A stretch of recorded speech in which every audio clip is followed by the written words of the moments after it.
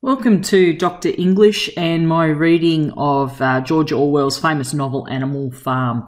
I'm going to start with chapter 1 and read it for you. I'm just assuming that you've watched my other videos, especially the one on Animal Farm being an allegory for the Russian Revolution. Okay, let's get going. Before we do though, could I ask that you like and subscribe to Dr. English, my channel, so that you can keep in touch and hear about new videos coming up. I promise I won't spam you. It'd be great if you would subscribe. Also, you'll hear the sound of a fly, which is on pops up here and there in the recording, and I apologise for that, but it would take me forever to re-record all of that without the fly. So just my apologies. You'll have to put up with it. Okay, let's get going. All right, chapter 1. Mr. Jones of the Manor Farm had locked the hen houses for the night, but was too drunk to remember to shut the potholes. With the ring of light from his lantern dancing from side to side, he lurched across the yard, kicked off his boots at the back door, drew himself a last glass of beer from the barrel in the scullery, and made his way up to bed where Mrs. Jones was already snoring. Okay, so the first thing to pick up here, and I've highlighted, you'll see my highlights, quotes that I've highlighted as I've gone along. This idea of Mr. Jones being too drunk is meant to connect up with the idea that the Russian monarchy, Nicholas, the Russian Tsar, had lost touch with how to be a good leader, and that they were kind of decadent and not really doing a very good job and paying attention to how best govern their society. So Mr. Jones is a poor leader, and his being a poor leader means, you know, the neglect of his people, animals in his farm, leaves the door open to rebellion. As soon as the light in the bedroom went out, there was a stirring and a fluttering all through the farm buildings. Word had gone around during the day that old Major, the prize middle white boar, had had a strange dream on the previous night and wished to communicate it to the other animals. It had been agreed that they should all meet in the big barn as soon as Mr. Jones was safely out of the way. I've just highlighted here a couple of other names for old Major, because you may wish in your essay writing to use them or refer to them in order to show your knowledge of the text. I've highlighted a strange dream here because I think old Major is meant to represent figures like Karl Marx and Friedrich Engels, people who dream of a change rather than, you know, he dies before he can live through or put into place the changes, the revolutionary changes that he's dreaming about. But we have Karl Marx, who's from the 1840s onwards, comes up with a dream or a vision for how the world could be a better place. And old Major is kind of meant to represent that idea. So he was always called, though the name under which he had been exhibited was Willingdon Beauty, was so highly regarded on the farm that everyone was quite ready to lose an hour's sleep in order to hear what he had to say. So I've highlighted Willingdon Beauty there as another reference to old Major, and also just the fact that he was highly regarded. I've highlighted that because if at some stage we wish to discuss old Major, these are the kinds of quotes that we can use to talk about him, that he's highly regarded and highly thought of, and therefore influential on the farm. At one end of the big barn, on a sort of raised platform, Major was already ensconced on his bed of straw under a lantern which hung from a beam. He was 12 years old and had lately grown rather stout, but he was still a majestic-looking pig with a wise and benevolent appearance, in spite of the fact that his tushes had never been cut. I'm highlighting in pink words that I think many of you may not know, and we'll just go over what they are. And I really encourage my students to keep a list of these words with definitions so that they can just go over them and make sure that they get some of that learning, that new vocabulary. So ensconce means to establish or settle in a comfortable, safe or secret place. Okay, so he's ensconced on his bed of straw. He's settled there, ready to go. There are a couple of other words there worth picking out. One of them is benevolent, means serving a charitable rather than profit-making purpose. So he's a good guy, this pig. He's there to help people. And tushes are, interestingly, a long pointed tooth, in particular a canine tooth of a male horse, but also obviously on a pig. So his big pig teeth we're talking about here. Before long, the other animals began to arrive and make themselves comfortable after their different fashions. First came the 3 dogs, Bluebell, Jessie and Pincher, and then the pigs, who settled down in the straw immediately in front of the platform. The hens perched themselves on the window sills, the pigeons fluttered up to the rafters, the sheep and cows lay down behind the pigs and began to chew the cud. So basically the cud is, animals that chew the cud are like cows, and they are the animals that chew regurgitated food, like they chew food and then they kind of spit it up and they chew it again. The 2 cart horses, Boxer and Clover, came together, walking slowly and setting down their vast hairy hoofs with great care lest there should be some small animal concealed in the straw. Clover was a stout, motherly mare approaching middle life who had never quite got her figure back after her 4th foal. Boxer was an enormous beast, nearly 18 hands high, and as strong as any 2 ordinary horses put together. A white stripe down his nose gave him a somewhat stupid appearance, and in fact he was not of first-rate intelligence, but he was universally respected for his steadiness of character and tremendous powers of work. Okay, some of these highlighted things here. I think one is that Clover and Boxer, I think, are meant to be like huge Clydesdale horses, workhorses, but they are taking care of the other animals there. So they have that side to them which is protective. Also, Clover being the female, and this novel being written at this particular time, femininity is very closely associated with motherly qualities, and Clover is like the motherly woman.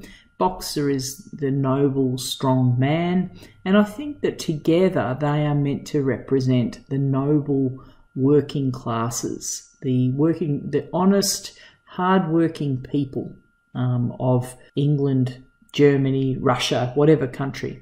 So they represent the workers, these 2 characters, the male and female workers.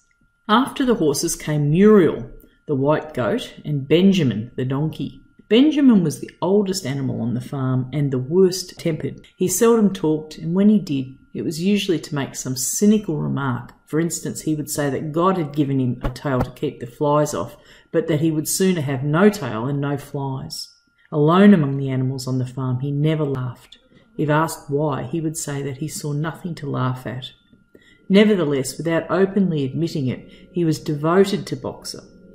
The 2 of them usually spent their Sundays together in the small paddock beyond the orchard, grazing side by side and never speaking. For many people, Benjamin is one of their favourite characters. He's the one who kind of understands what's going on the quickest, and his cynicism helps him to kind of see through what the pigs get up to. And I wonder if Benjamin meant to represent people like George Orwell in society who are cynical and don't just swallow what they're being fed by other people, especially because it says that he's devoted to Boxer, as George Orwell himself was devoted to the working people and never lost his desire for working people to have better lives and a better society and those kind of socialist ideals. He never lost that, despite the fact that he became entirely disillusioned with the system. The 2 horses had just laid down when a brood of ducklings, which had lost their mother, filed into the barn, cheeping feebly and wandering from side to side to find some place where they would not be trodden on. Clover made a sort of wall around them with her great foreleg, and the ducklings nestled down inside it and promptly fell asleep. At the last moment, Molly, the foolish, pretty white mare, who drew Mr. Jones's trap, came mincing daintily in, chewing at a lump of sugar. She took a place near the front and began flirting her white mane, hoping to draw attention to the red ribbons it was plaited with.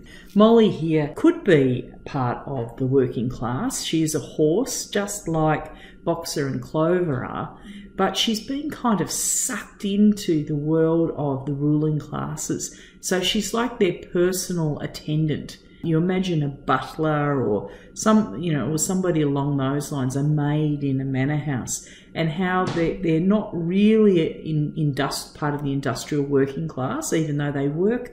they're very closely associated with the rich, and their minds are kind of very much focused on pleasing the rich. And here we've got, words like foolish, pretty, flirting, and also mincing daintily. Now, this word mincing is a very interesting word. It says of a man affected dainty in manners or gait. Quite a controversial word because it's also often used with gay men to kind of depict that sort of camp way of being. It's also used sometimes with women who are, it's an overdoing of that sort of daintiness in a kind of way that is just overdone. So Molly is kind of representing those working people who become very entwined with their rulers and structure their kind of way of being around pleasing them and obtaining minor rewards and favours from them for doing their bidding. Okay.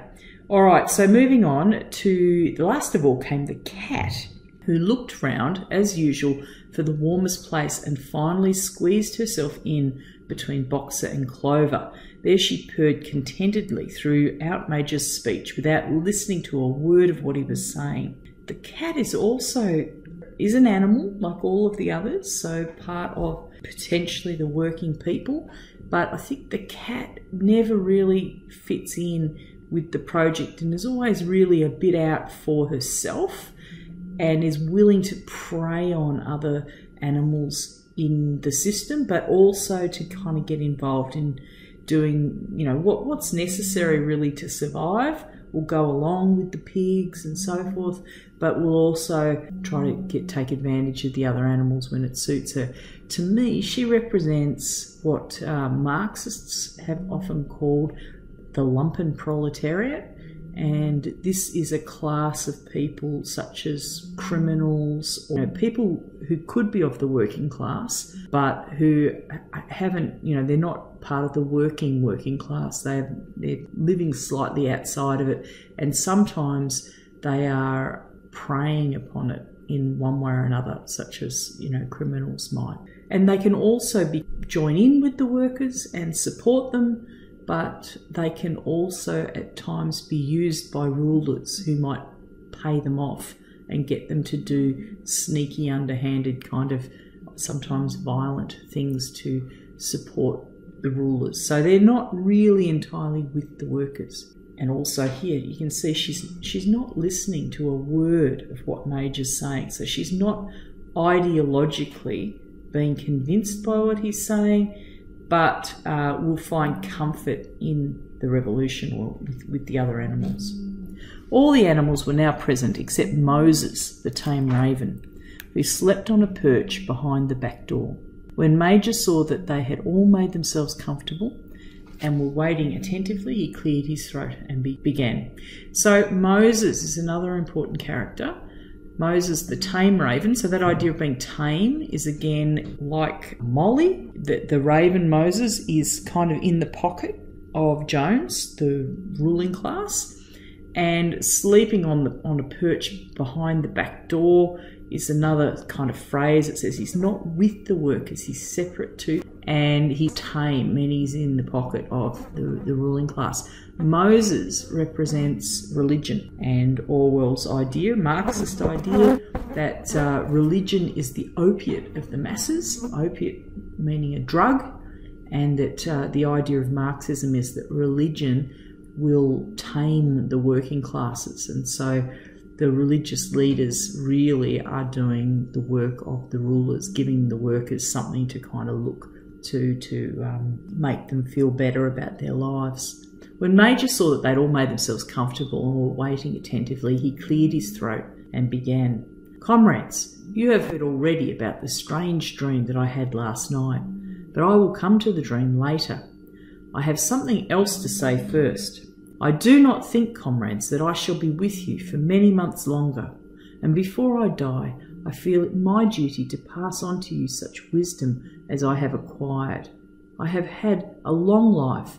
I have had much time for thought as I lay alone in my stall, and I think I may say that I understand the nature of life on this earth as well as any animal now living. It is about this that I wish to speak to you.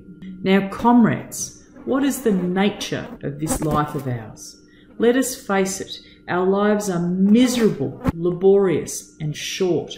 Now, this phrase here, miserable and laborious and short, is really reminiscent of a famous phrase that comes originally from a philosopher, English philosopher called Hobbes, that the lives of human beings are nasty, brutal, and short. And I'll just keep reading for a second. We are born, we are given just so much food as will keep the breath in our bodies, and those of us who are capable of it are forced to work to the last atom of our strength. And the very instant that our usefulness has come to an end, we are slaughtered with hideous cruelty.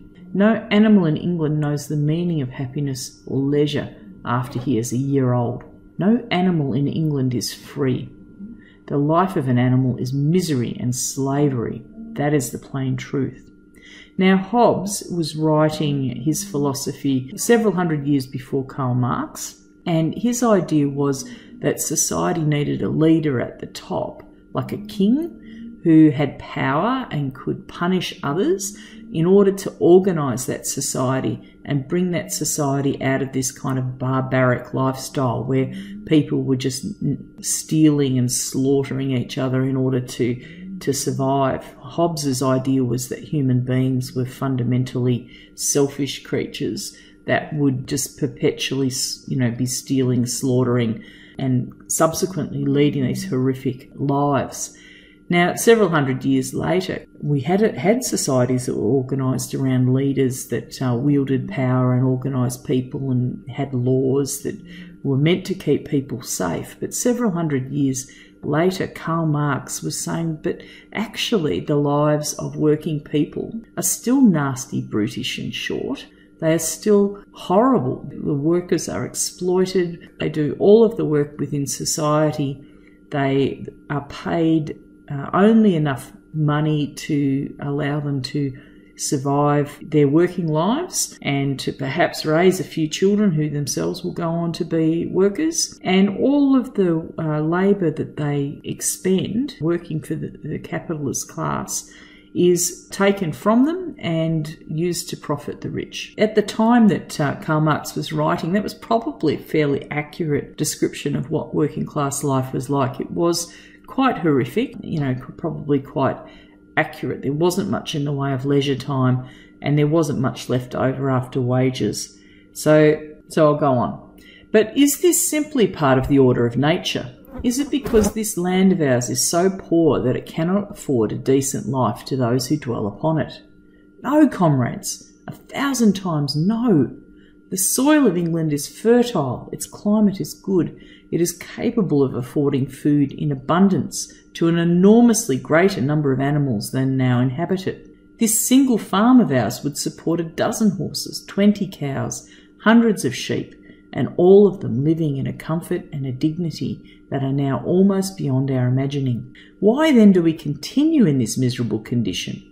Because nearly the whole of the produce of our labour is stolen from us by human beings. There, comrades, is the answer to all our problems. It is summed up in a single word: man.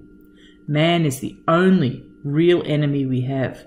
Remove man from the scene and the root of hunger and overwork is abolished forever.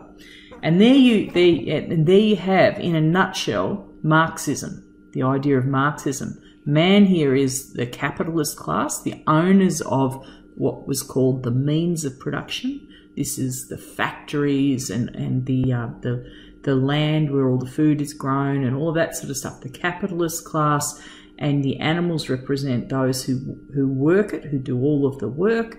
And the idea of abundance is that if the means of production, the factories, the land, etc., were properly managed, we could have a lot more production and a lot more wealth within society, but it's mismanaged. And also what profits there are taken by the capitalist class for their own use and not used in a way that benefits all. So we go on. Man is the only creature that consumes without producing. And this is another Marxist idea. Marxists say that the capitalists don't create wealth. They only own the means of production, and the workers create the wealth. That's one of the ideas of Marxism. He does not give milk. He does not lay eggs. He is too weak to pull the plough. He cannot run fast enough to catch rabbits, yet he is lord of all the animals. He sets them to work. He gives back to them the bare minimum that will prevent them from starving, and the rest he keeps for himself. Our labour tills the soil. Our dung fertilises it, and yet there is not one of us that owns more than his bare skin. You cows that I see before me, how many thousands of gallons of milk have you given during this last year? And what has happened to that milk, which should have been breeding up sturdy calves? Every drop of it has gone down the throats of our enemies. And you hens, how many eggs have you laid in this last year? And how many of those eggs ever hatched into chickens? The rest have all gone to market to bring in money for Jones and his men. And you, Clover, where are those 4 foals you bore, who should have been the support and pleasure of your old age? Each was sold at a year old. You will never see one of them again. In return for your 4 confinements and all your labour in the fields, what have you ever had except your bare rations and a stall? Confinements means having babies, giving birth. The condition of being in childbirth, there you go. And even the miserable lives we lead are not allowed to reach their natural span. For myself I do not grumble, for I am one of the lucky ones. I am 12 years old and have had over 400 children. Such is the natural life of a pig. But no animal escapes the cruel knife in the end. You young porkers who are sitting in front of me, every one of you will scream your lives out at the block within a year. To that horror we all must come. Pigs, cows, hens, sheep, everyone. Even the horses and the dogs have no better fate. You, Boxer, the very day that those great muscles of yours lose their power, Jones will sell you to the knacker. He will cut your throat, he will boil you down for the foxhounds. It means he's going to be turned into dog meat.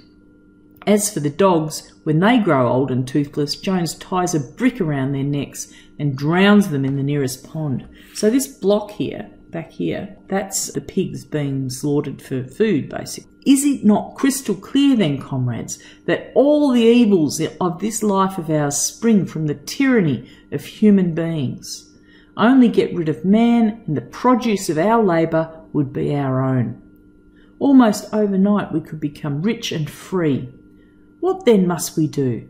Why, work night and day, body and soul, for the overthrow of the human race. That is my message to you, comrades. Rebellion! I do not know when that rebellion will come. And here, I'm just going to highlight comrades, because the use of the word comrades is another connection to Marxism, socialism, communism. Comrades is a term that's traditionally used to address someone who you united with, as a Marxist or as a socialist.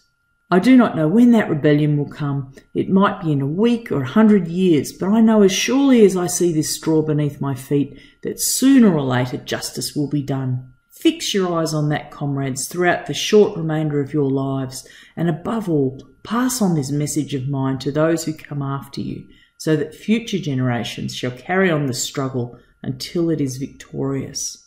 And remember, comrades, your resolution must never falter. No argument must lead you astray. Never listen when they tell you that man and the animals have a common interest, that the prosperity of the one is the prosperity of the others. It is all lies. Man serves the interests of no creature except himself. And among us animals, let there be perfect unity, perfect comradeship in the struggle. All men are enemies, all animals are comrades. At this moment, there was a tremendous uproar. While Major was speaking, 4 large rats had crept out of their holes and were sitting on their hind quarters listening to him. The dogs had suddenly caught sight of them, and it was only by a swift dash for their holes that the rats saved their lives. Major raised his trotter for silence. "Comrades," he said, Here is a point that must be settled. The wild creatures, such as the rats and rabbits, are they our friends or our enemies? Let us put it to the vote. I propose this question to the meeting. Are rats comrades? The vote was taken at once, and it was agreed by an overwhelming majority that rats were comrades. There were only 4 dissentients in opposition to a majority or official opinion. The 3 dogs and the cat, who was afterwards discovered to have voted on both sides. So they're in that idea of the cat being fickle and not really wedded to one opinion. And both the dogs and the cats are the natural predators of these wild animals. So that would be why they might be wanting to continue to prey upon them. I have little more to say. I merely repeat, remember always your duty of enmity towards man and all his ways. So this is a vocab word for us. The state or feeling of being actively opposed or hostile to someone or something. Whatever goes upon 2 legs is an enemy. Whatever goes upon 4 legs or has wings is a friend. So very simple. Man, enemy. All the animals, friends. And remember also that in fighting against man, we must not come to resemble him.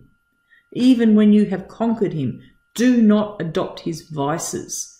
No animal must ever live in a house or sleep in a bed, or wear clothes or drink alcohol, or smoke tobacco, or touch money, or engage in trade. All the habits of man are evil, and above all, no animal must ever tyrannize over his own kind. Weak or strong, clever or simple, we are all brothers. No animal must ever kill any other animal. All animals are equal. So this is the vision. The vision is all animals to join together and unite and be equal with each other and not follow man in his ways. And now, comrades, I will tell you about my dream of last night. I cannot describe that dream to you. It was a dream of the earth, as it will be when man has vanished.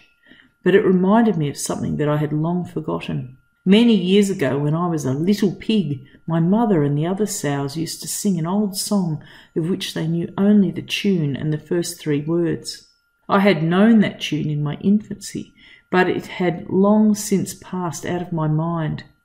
Last night, however, it came back to me in my dream, and what is more, the words of the song also came back, words I am certain which were sung by the animals of long ago and have been lost to memory for generations.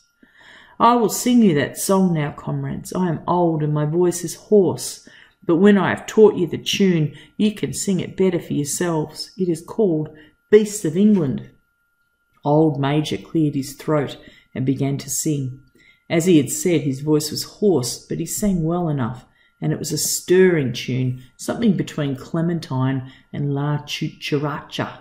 And we're going to get on to the words of it first, but those 2 songs, Clementine, I think he means, oh my darling Clementine, oh my darling, oh my darling, oh my darling Clementine. And the La Cucaracha is a Mexican song.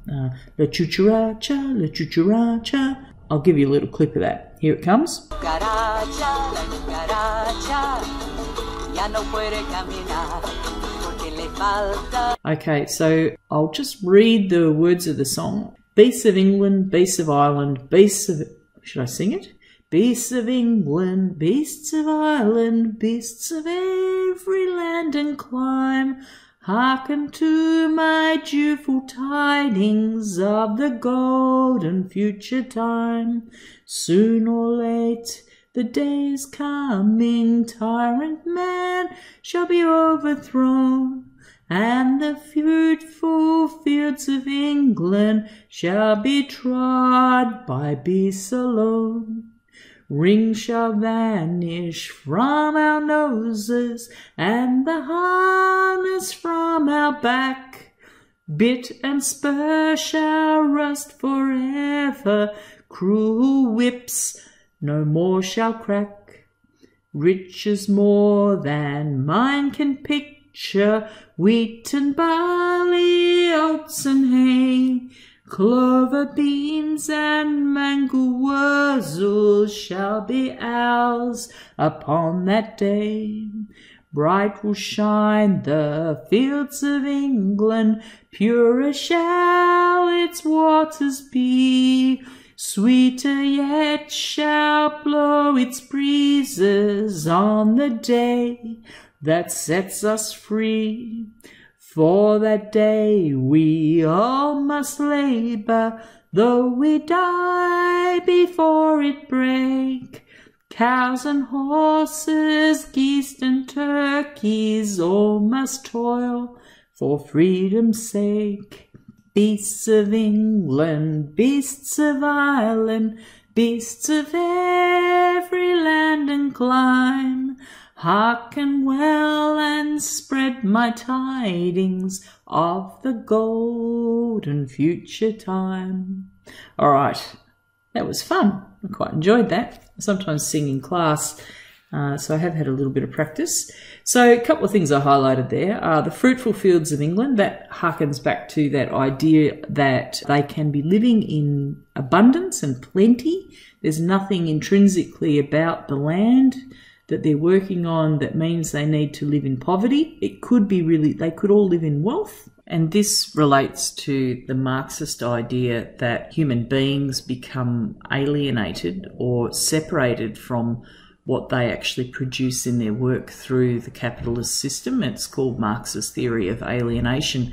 And it's really about the way that workers lose control of the product of their own labour. There is abundance produced, wealth is produced through human labour, or in the case of Animal Farm, animal labour, but that those who do the work, who are creative and produce things, don't get to control any of it. And there's all sorts of effects that are meant to stem from that, particularly that they're being ripped off and exploited and not getting the benefit of that wealth and abundance, but also sort of an emotional or a psychological effect of not being able to express themselves fully and completely through work. I've got here, bit and spur shall rust forever.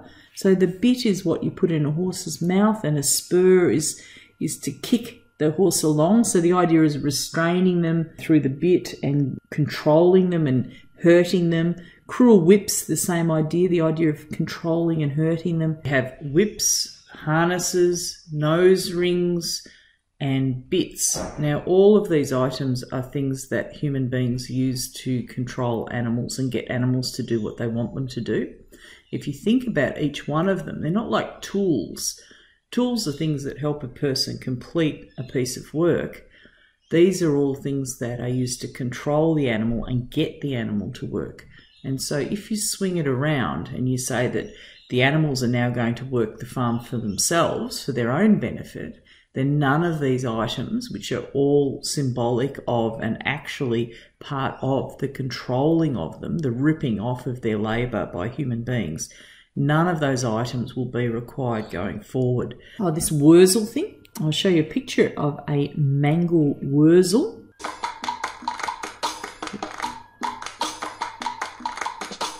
Okay, and what else? Just, that we're going to toil for freedom's sake. So this is all about revolution for freedom and the idea that they can create a better world, a golden future time. What they're going to be setting out to achieve is meant to make their lives better. The singing of this song threw the animals into the wildest excitement. Almost before Major had reached the end, they had begun singing it for themselves. Even the stupidest of them had already picked up the tune and a few of the words, and as for the clever ones, such as the pigs and the dogs, they had the entire song by heart within a few minutes. And then after a few preliminary tries, the whole farm burst out into Beasts of England in a tremendous unison. The cows lowed it, the dogs whined it, and the sheep bleated it. The horses whinnied it, the ducks quacked it. They were so delighted with the song that they sang it right through 5 times in succession and might have continued singing it all night if they had not been interrupted. And I've got a little clip here of a cartoon version of the animals singing it in their own kind of animal noises.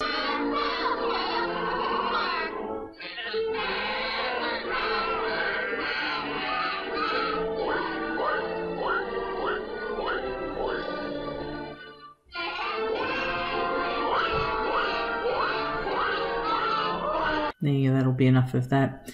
Unfortunately, the uproar awoke Mr. Jones, who sprang out of bed, making sure that there was a fox in the yard. He seized a gun, which always stood in a corner of his bedroom, and let fly a charge of No. 6 shot into the darkness. The pellets buried themselves in the wall of the barn, and the meeting broke up hurriedly. Everyone fled to his own sleeping place. The birds jumped on their perches, the animals settled down in the straw, and the whole farm was asleep in a moment. And that is the end of the chapter. So I'll stop there for now, and if you like and subscribe, you'll see that I've got other videos coming up that should interest you, and I'll continue to read the novel. So like and subscribe to Dr. English. Hope you've enjoyed the reading of this chapter and my singing. So see you next time.